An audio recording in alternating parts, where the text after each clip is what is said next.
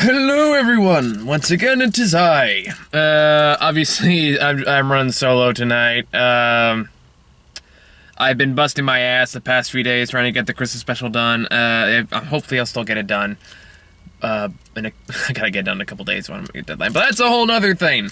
But because there's so many movies coming out on the 25th, and so many movies on now that I haven't had time to check out, I decided, you know what, fuck it, I'll go check out the big one now, just to get it over with. So I just got out of The Hobbit, The Rise of the Third Movie. Now if you watched a review last year of the Hobbit movie, you know I like the second one, I like the first one too.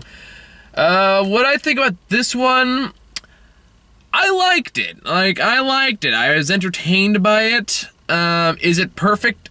No. Honest to God, there's some very interesting ideas here, and I kind of wish they were more fleshed out, but, oh, my lane's all fucked up. Me. There you go, okay. Like I said, there's some very interesting ideas here. I liked some of the directions they were going in. Unfortunately, a lot of it is lost in the third act of the film, and that's kind of where it kind of lost me a little bit. Not completely. Like I said, I was still entertained by what I got. But they could have done more. They could have done a lot more. And I wish they took it more in that direction. Allow me to elaborate. So, the first big problem in the movie is that the opening sequence is really, really good. It's, it's Smaug, he's coming to Lake Town, he's destroying the whole city, then Bard comes up to take him down, and of course he does. I mean, here's the thing, if you're basing this off the book, or, like, you're expecting any faithfulness to the book at this point, yeah, you're gonna hate this movie. I guess from, like, what Muha and Cody were saying, I guess a lot of this draws from what is called, like, the Red Book, which is, like, Tolkien's unpublished backstory information on the whole series. I don't know how much of that is true in this case. Like, I'd have to talk to people who actually know about it more. But just, from what I saw, it's like, yeah, you can tell they're drawing a lot more from the other lesser-known elements of the Tolkien world. Like, for example, there's these giant worm things called millworms who tunnel underground, and I guess they help the orcs tunnel in by the Lonely Mountain where they end up in their final battle, and stuff like that. There's more more creative monsters, more like different kinds of ogres and different kinds of trolls, which was actually cool. I like that they mixed up their design a lot in that way. But anyway, back to my first complaint about the movie is the fact that the opening sequence is really, really fucking good, but it feels like it should have been the climax to the last movie.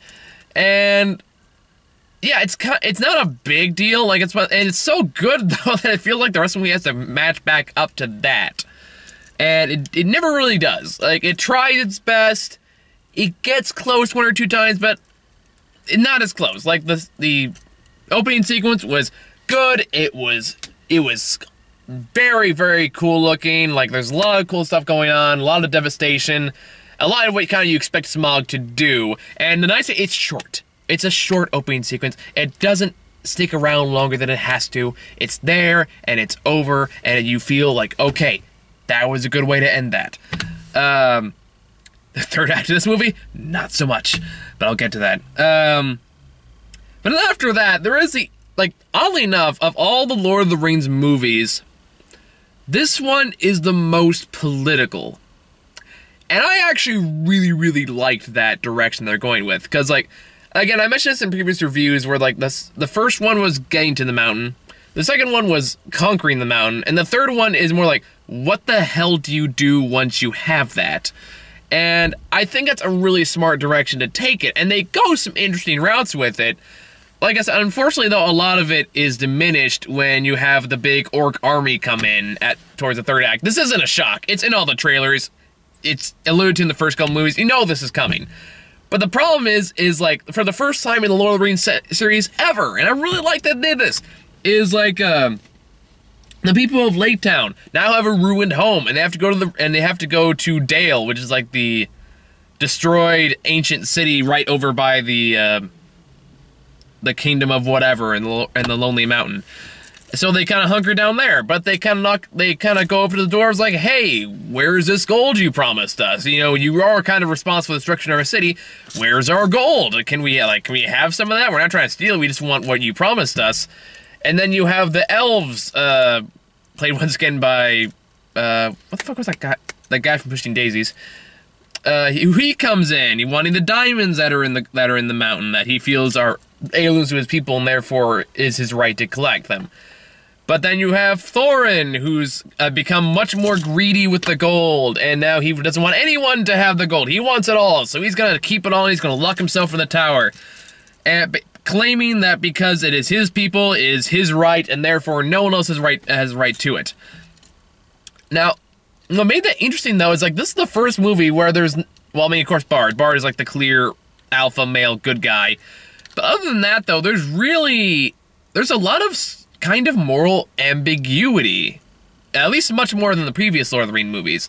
And I thought that was kind of refreshing. Like, as much as Thorin has become, like, an egotistical kind of evil dick, you get where he's coming from. And you get the same with the elf person, too. I mean, he's, again, not a very good person, but he doesn't want to just take all the gold. He only wants what's his. This whole issue can very easily resolved if they just give him the gold, if they just give him what they want and just get it over with. In fact, all this can be avoided if Thorin just gave everyone the very simple demands that they had. Oh, I got headlights in front of me. Blinded by the light. The gold is after me. Okay.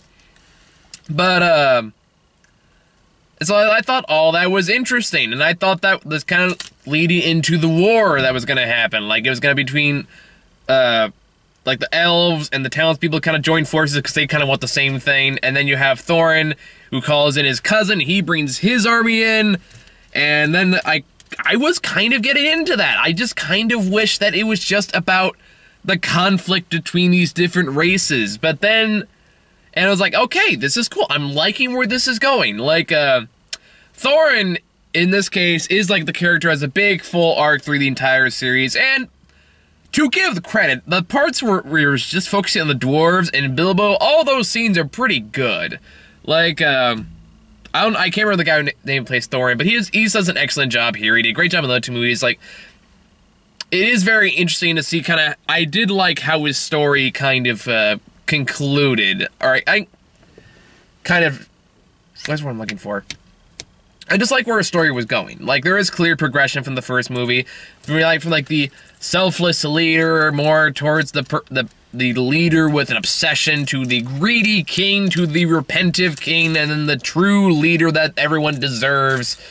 And all that. And I liked his little arc. I thought his arc was done very well. And like I said, all the scenes where he's talking with the dwarves, or Bilbo, or the dwarves talking to each other, is all very good. These are all very good actors. And especially Martin Freeman. Again, as diminished as a part as Bilbo kind of becomes in this movie, he still does it very good. And I know, like, a lot of people might get a little angry because, like, oh, the movie's called The Hobbit, but, like, Bilbo isn't in it all too much. And it's like, you know what? I was kind of okay with it, because I was thinking about it when I was watching this movie, and I kind of realized, it's like, Bilbo's role in this entire series isn't so much as the main hero that goes out and fights all the bad guys, it's just more as the, like, almost like the witness, like the chronicler of this grand event, and I like that. And I will say this about the movie, too, is, like, I complained in the last couple movies that the epic scale it was going for didn't quite feel justified for what is naturally a smaller story. And I think here, well, it's not perfect, is much more justified. Like, it feels more earned in this case. Because, A, we know a lot of the people, rival factions. We've seen them before, we know how they interact with each other, and, like, the politics of why everyone's out there not only makes sense, but also gives reason for escalation. So all that is well done. Unfortunately, that's all kind of lost when the orc army comes in. And I know that's the big thing, like, the evil orc army comes in, and everyone's gonna band together and fight back against the evil forces, but at the same time, you lose that ambiguity, you lose the political conflicts, you lose everything that built up that tension up to that point. There was a great tension between Bard and the Elven King and Thorin and Thorin, who alienates all his other dwarf friends, so they're turning on him. There's a lot of great tension here, and you just lose that when you got the big bad guy with the one arm, he has his other sword hand and shit. who just comes in with a big orc army. It just loses so much of what made it interesting. And then it becomes exactly what I saw in Lord of the Rings Two Towers, exactly what I saw in Return of the King. There's not much new from that point forward, and that got old. And that's like the whole last like hour of the movie is this big long fight scene between all the other armies versus the orc army. And I guess that's just disappointing. You lose all of what made it interesting. So yeah, sorry. I guess this is what happens when I do this by myself, is I just end up ranting and raving. I guess that's kind of the point. But anyway. I guess that's what the disappointed though. Is like, I really liked where they're going with it. I felt like they just kind of dropped it, and that was too bad. I mean, like I said, I liked a lot of they have a lot of new monster designs in this movie, and I really like that. Like, you have, like, these battering ram orcs who just have these orcs that just run, like, or not orcs, like, there's, like, a troll or something like that. Like, battering ram trolls who just have this, like, giant fuck-all concrete brick on their heads, and they just charge at the wall at full speed, and BAM! Just smash right into it. And you have, like, other, I guess they're like other trolls who have like one little gimp hand and like one gigantic hand they smash people with and stuff like that, and all that stuff was cool.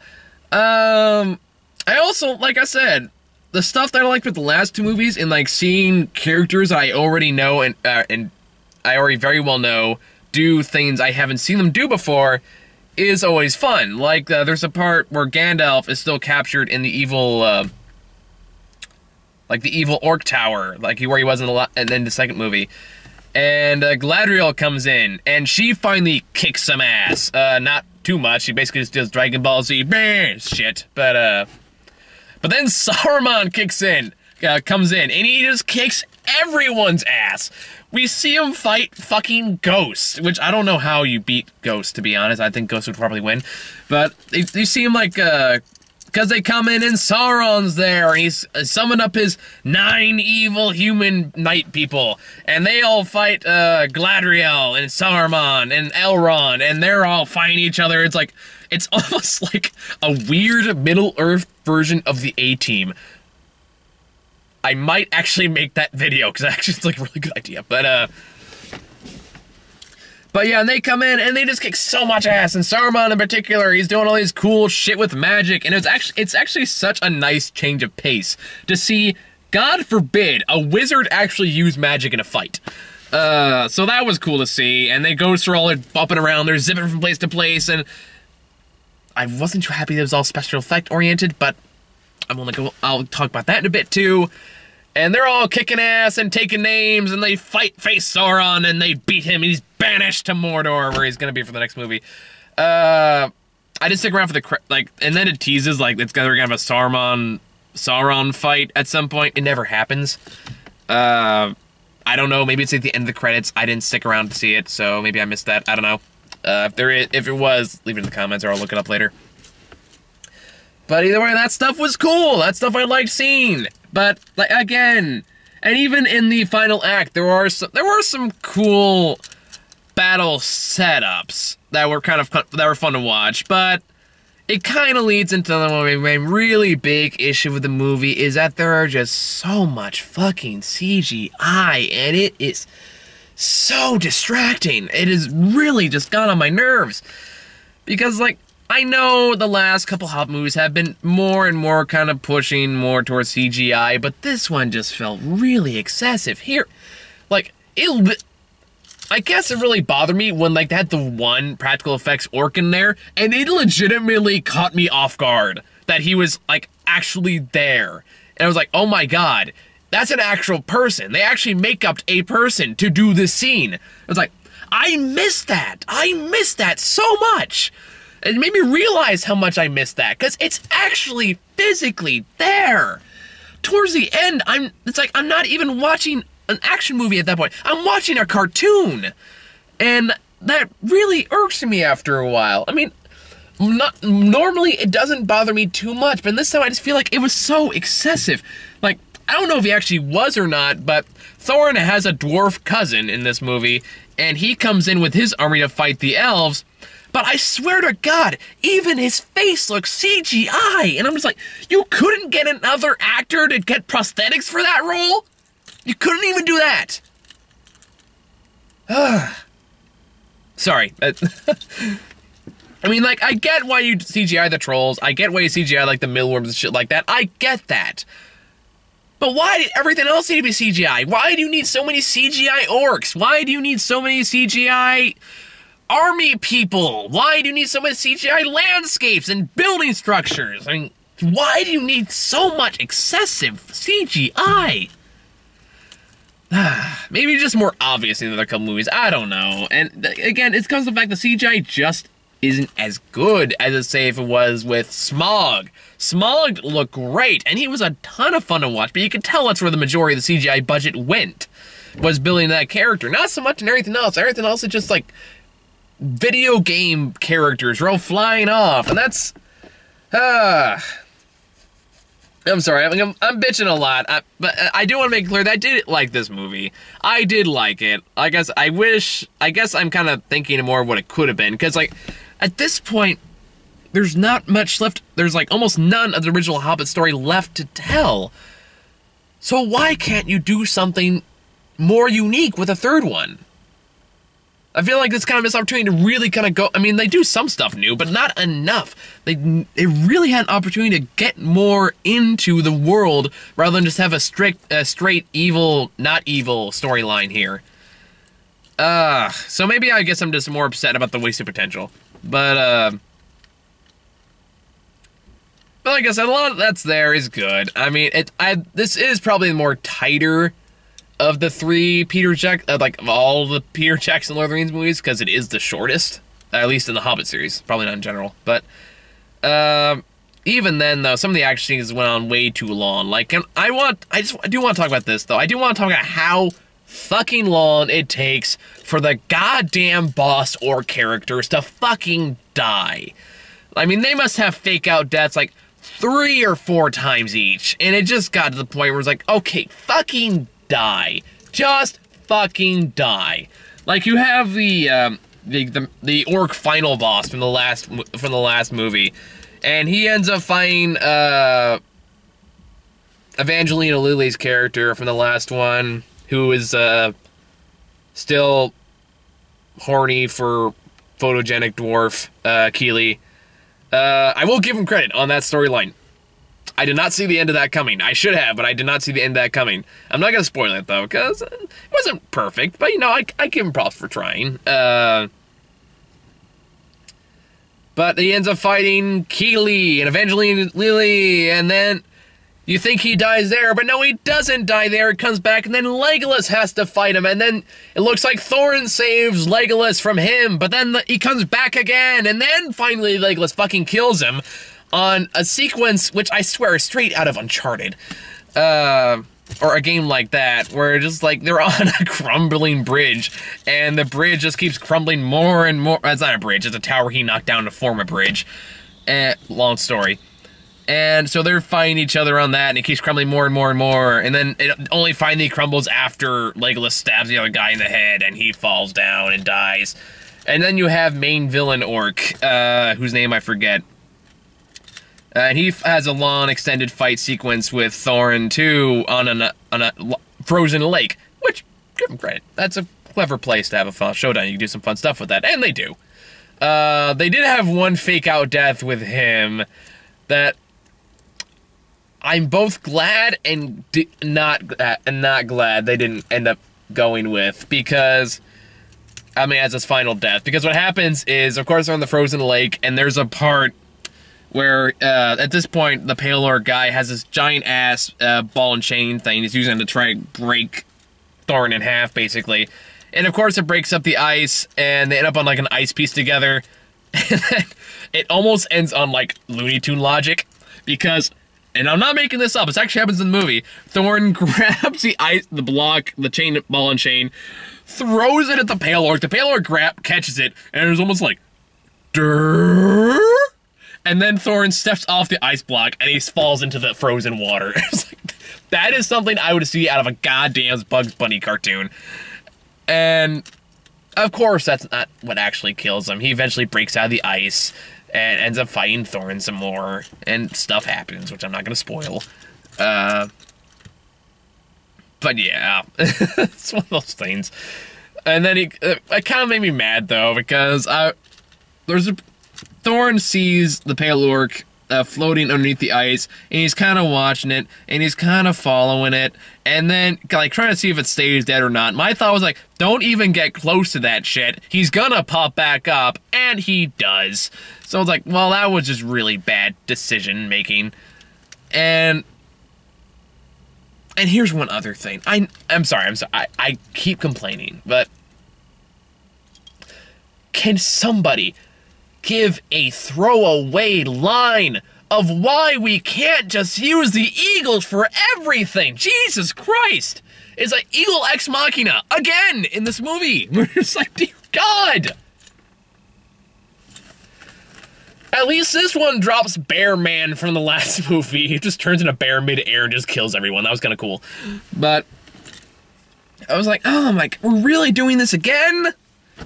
You had a whole... There was no linear story you had to follow here. You could have done so many different things. But instead, you did the exact same shit you did in the last Lord of the Rings movies.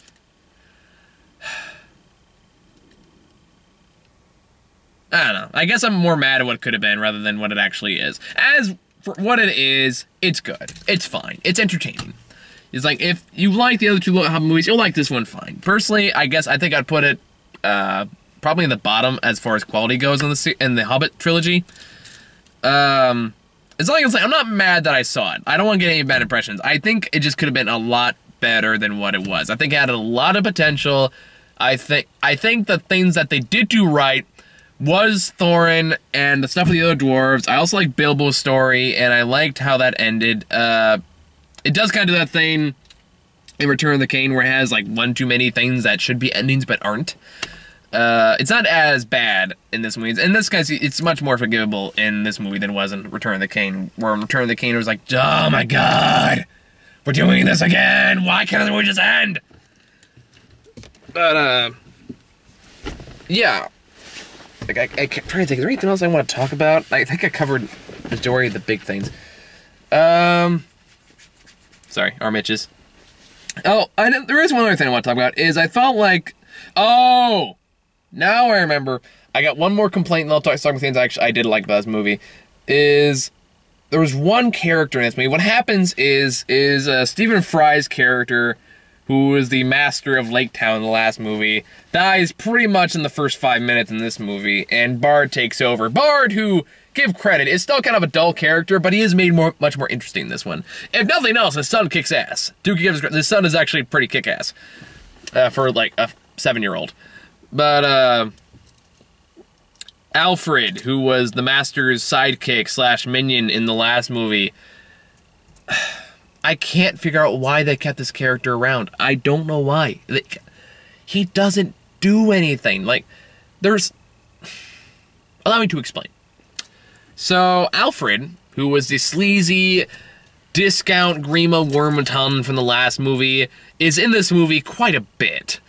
And to me, it's one of those things that it made no sense to me, because he realizes that, you know, being the Weasley guy he is, he tries to suck up to Bard and, like, tries to become his new henchman.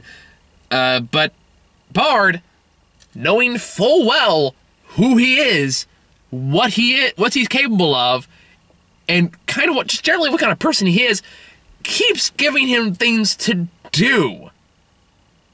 And my thought is, why would you give this guy anything to do? He's clearly not trustworthy. He fucks up every single time. Literally, every single time they give him something to do, he finds a way to fuck it up. Either he doesn't pay attention or he finds a sleazeball way to get out of it. He does nothing of value.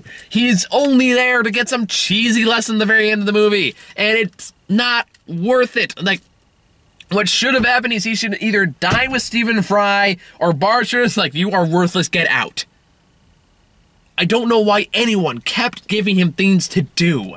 Like, they kept, not just like, oh, go over there, dude. He's like, they kept giving him, like, important tasks. It's like, why would you do that? Why would you ever trust someone who is very clearly a sleazeball? He practically has sleazeball written in his fucking unibrow. Why do you keep giving him shit to do?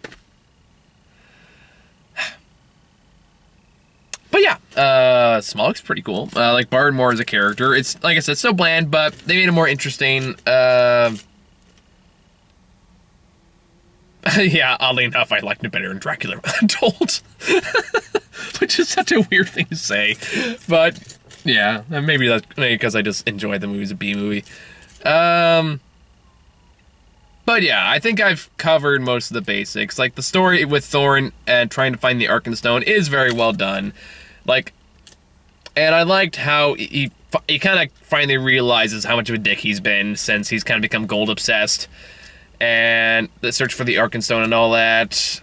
And yeah, I think I've pretty much covered everything. So there's not much left to say, except if you're looking for anything complex, you're probably going to be disappointed. Like, it's still not as good as the other Lord of the Rings movies. It's not even as good as some of the other Hobbit movies. But it's entertaining. It's a good couple, like a 2.5 hour action romp. It is a nice conclusion to the story. It does wrap things up for the most part. And tie in stuff to the first Lord of the Rings movie. There was one little extra scene I liked in this movie. This one's kind of spoilerish. Is at the end of the movie where Gandalf is escorting Bilbo back to the Shire. There's a brief little scene where Gandalf just basically, like, I was kind of wondering at that point, it's like, but wait a minute, like, at this point, Bilbo has not shown Gandalf that he has the ring. So I was like, so wait a minute, how does Gandalf know? Because he clearly knows in the Fellowship that he has the ring. And at the very end, Gandalf just says, I know you have a power ring. I know you found it at the Goblin Cave. You're not fooling anyone. Just be careful with the fucking thing and don't do anything stupid. It's kind of what it comes down to. I kind of like that little scene.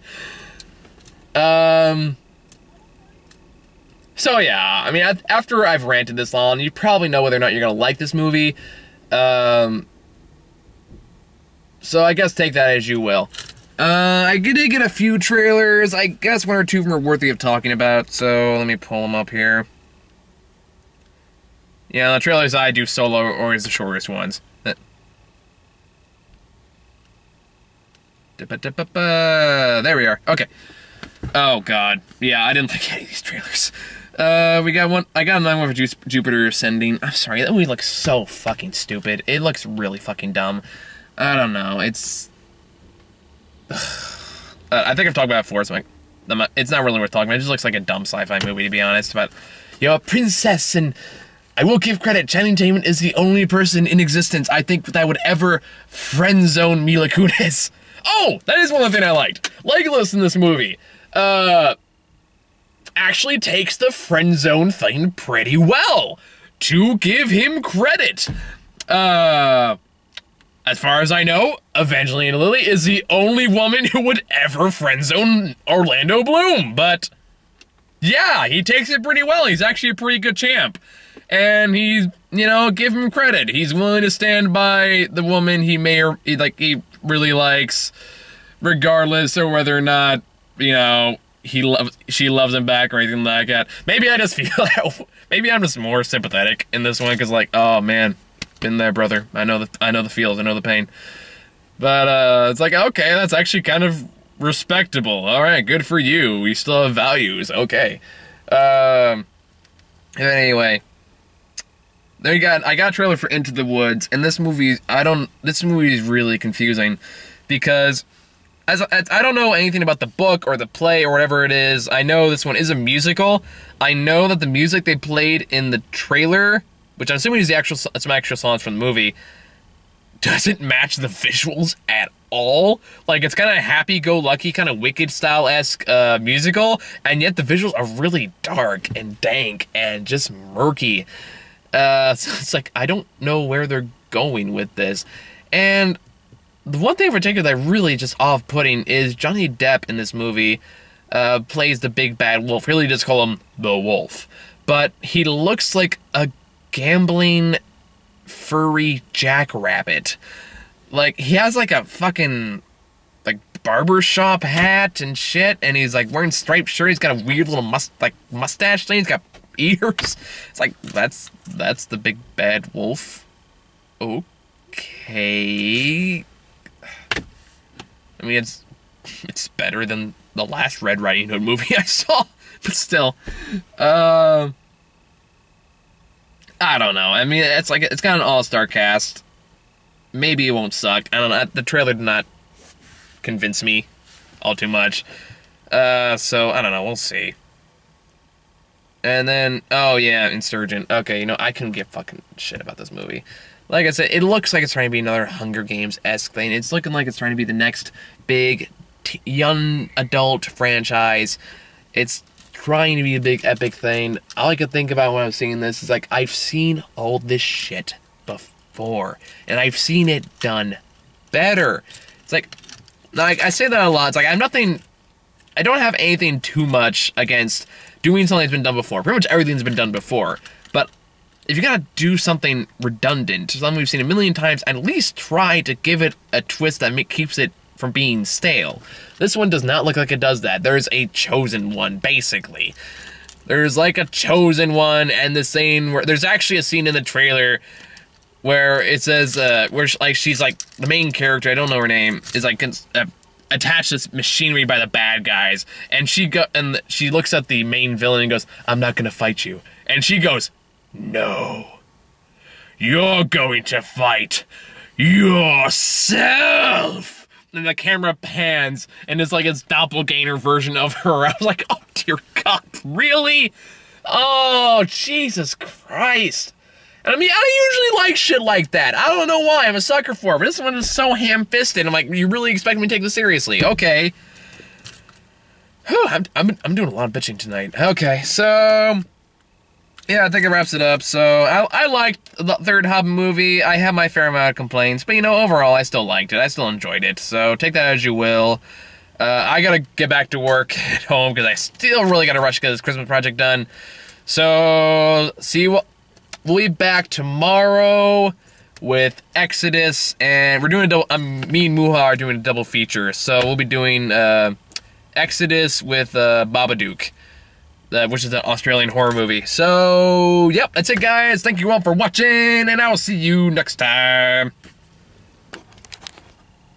Yeah, that is not the off button. Where is the off button? There it is.